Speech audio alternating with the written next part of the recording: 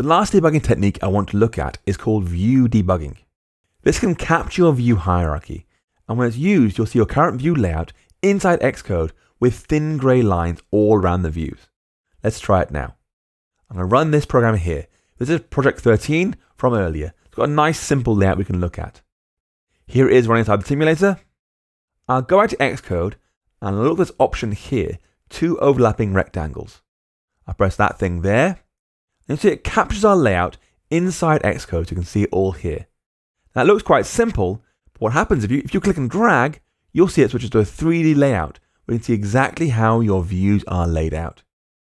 You can make it pull apart farther by dragging this line here. You can really see exactly how your views look. It's really great for seeing when one view covers another. If you're wondering why you can't see something, boom, look for it in there straight away. This debug mode is perfect for times when you know you've placed your view, but for some reason can't see it, often to find the views behind something else by accident.